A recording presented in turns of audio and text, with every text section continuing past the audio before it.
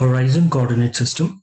In horizon coordinate system, we have three components with which we can define this coordinate system.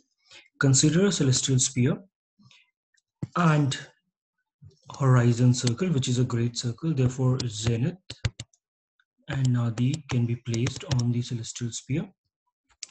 And we can also write celestial north pole and celestial south pole. The angle between celestial north pole and south pole is 90 minus 5.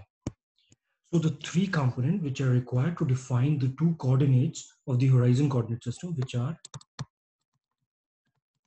azimuth, capital A, and altitude. These two angles can be defined using three great circles. They are horizon circle. This circle is the horizon circle. Second, vertical circle. A vertical circle is the one which join zenith and nadi, and it must pass through the star whose coordinate we wish to define. Let's say this is the star. So this circle is known as vertical circle.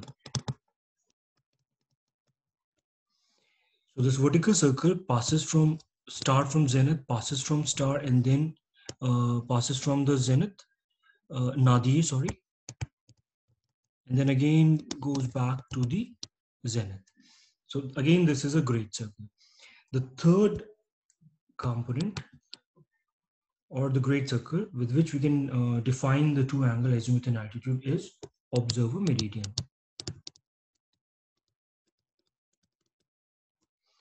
So observer meridian is this green circle, is also one of the great circles. So this is the observer meridian.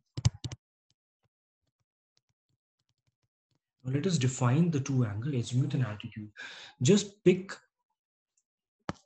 either north as a reference point or south as a reference point, which lies on the observer meridian. Let's take south as the reference point. So starting from the south, move toward the vertical circle on which the star lies. So this angle measured from the center of the sphere, this angle is known as azimuth angle. Whereas altitude is on the vertical circle at the point of cross section of the horizon and the vertical circle.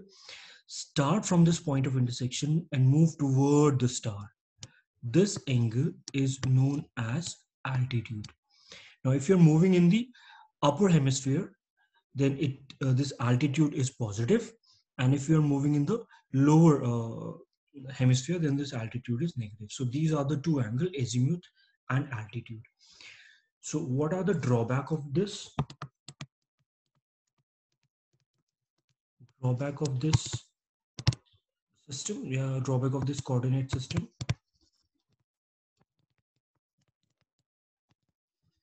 That if you consider the diurnal motion of the star, let's say this is the horizon.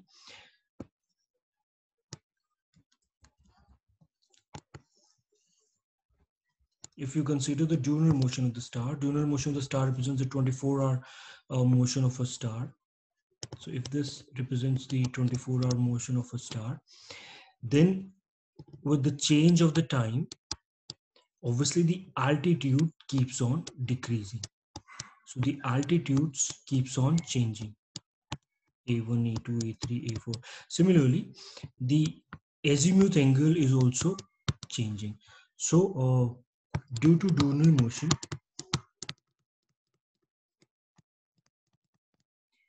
azimuth and altitude changes. So this is one of the major drawback, and obviously this coordinate system A and small a are observer dependent. It's dependent upon the location of the observer. So let's consider an example. So let's consider a question.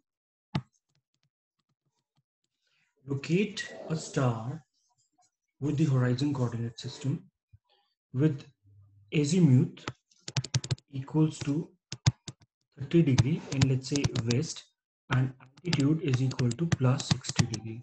So here is the answer. Let draw a celestial sphere, draw a horizon, and draw a vertical circle. Now let's consider this as the south and this as the north, and let's consider south as the reference point. I say that this represents west and this represents east. So making it 30-degree west, that means starting from south and move toward west. So by moving 30-degree, it would be like this. So this angle would be 30-degree. This is the azimuth. And as far as altitude is concerned, from this point of intersection, start move in upward direction by angle of 60 degrees. So we have star at this location. And you always remember that the angles are always measured from the center of the sphere. Thank you for your time.